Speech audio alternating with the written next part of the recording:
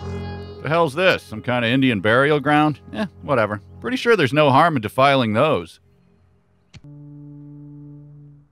Toltec. Ah, got it. Toltec is the name of the sled. Can we go home now? Help! The whip has more control than I do at this point. Thank you for coming. Vote God.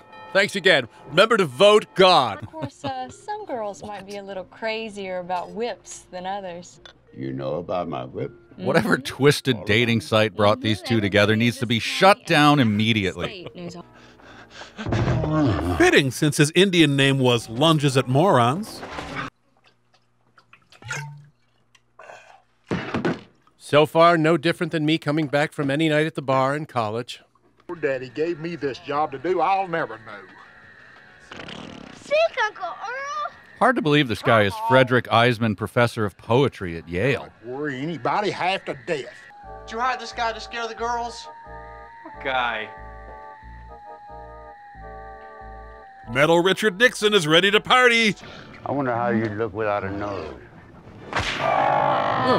Pretty much the same. Well, live and learn, huh? You ugly bastard. Wearing ancient Toltec Hanes sweats. This movie really cares about restoring the Indians' nobility. This really sucks. Not a line, just this actor reflecting on her decision to be in this movie.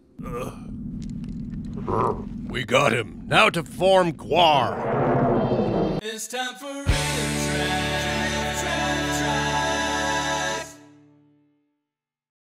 Old.